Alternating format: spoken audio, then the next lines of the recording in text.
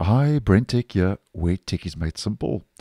So Microsoft Edge version 120 is now available, and this latest release started rolling out late, once again in my part of the world, on the 7th of December 2023.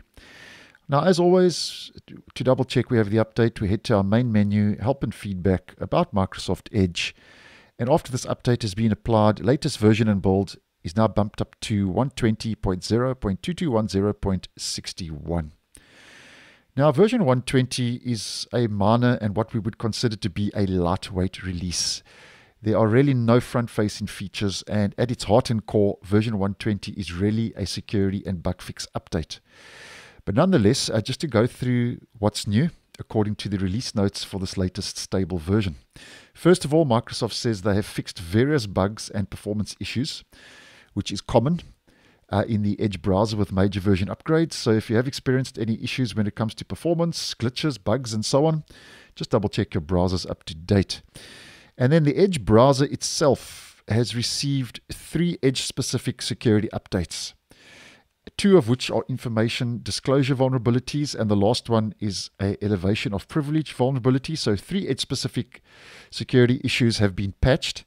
And then the Chromium open source project and platform, which the browser is based on, once again has received some important security fixes, which include 10 security fixes. And there are no 0 days or exploits in the wild, but we do get 2 high-risk vulnerabilities, which are both user after free issues, which are common in the open source Chromium browsers. And high risk is your level just under critical. So this is an important Chromium security update rolling out. As mentioned, 10 security fixes have been addressed and have been patched and have rolled out with Edge version 120 for the Chromium side of things, and 3 have rolled out for the browser itself.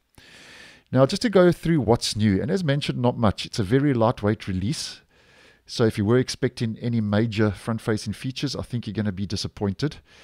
And the feature update really includes extra security benefits, and the Windows native app container is enabled by default. So basically that's a under the hood security improvement that's rolled out as listed as a feature update. And then over and above that, we get 6 policy updates, which is really going to be of interest to your system admins and administrators, not really to your average home user. And that's more or less, according to the release notes, what's new in version 120. As mentioned, a lightweight release.